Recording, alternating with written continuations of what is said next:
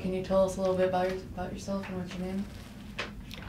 My name is Shellene George. I come from a big family, from the Suquamish tribe. I am almost 32 years old, and I have 2 children, and I've commercial fished for most of my life. Where have you fished and what for? I fished, started in California. Used to fish 10 months out of the year. Started in California, Ventura, Oxnard. We'd fish squid out of Ventura. Squid you only fish during the nighttime. When you get weekends off in California, it's just part of the fishing game, right? Rules. And then we'd move to San Francisco. We'd fish squid for a couple months. Then we'd do San Francisco, and that would be herring inside the Bay Area. We'd gill net those, and most of those were gill netted for the eggs inside of the herring. And they'd most get shipped to Japan. And I fished Kodiak Sitka, Alaska for herring, and then Kodiak, Alaska for herring. And then Sandpoint, Alaska for salmon, and Dutch Harbor, Alaska for salmon.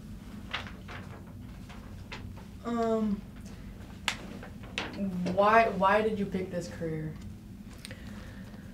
I kind of think this career picked me, honestly. I think being a native and growing up around the water and on the beach and eating fish, working hard, smelting at a young age. I think that I married my husband, and his dad owned a big boat, and that's kind of how I got really into it. At first I was a fisherman's wife, and then started fishing.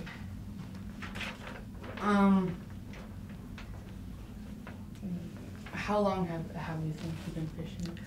First year, well, my whole life I've fished for smelt and other littler things here, but I was 17 years old when I first went to Alaska.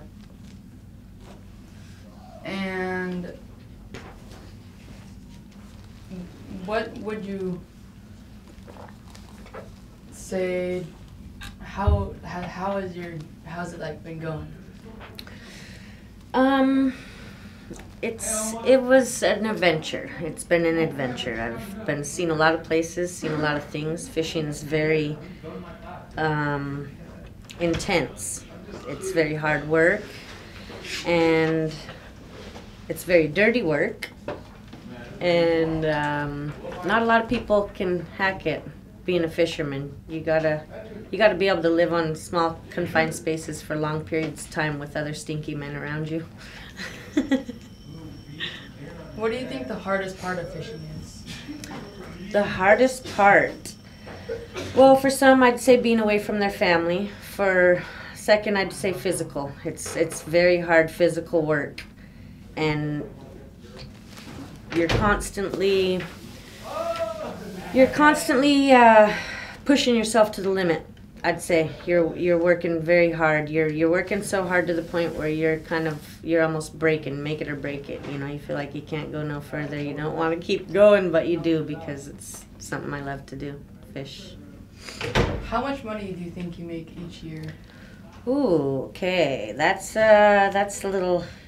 It varies. It definitely varies. I've had some very good years, and I've had some very bad years. Some years you'll be lucky to break even, and other years you do very good. It depends on the run of the fish. It depends on how many men are fishing, and really what boat you're on.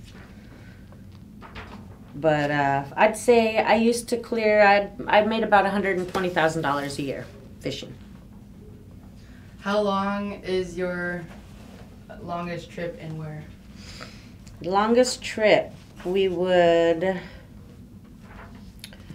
let's see, I'd say Sandpoint, Alaska would be our longest trip. We'd leave Bellingham. It'd take us 7 days to get to Alaska, to Sandpoint.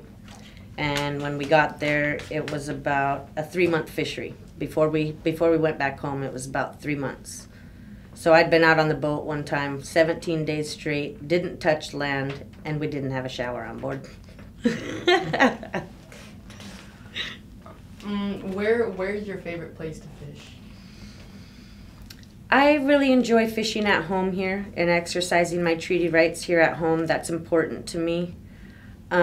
It's also tax-free. We don't get taxed on our own tribal fisheries, whereas Alaska, the money I make in Alaska and other fisheries, I have to pay taxes on.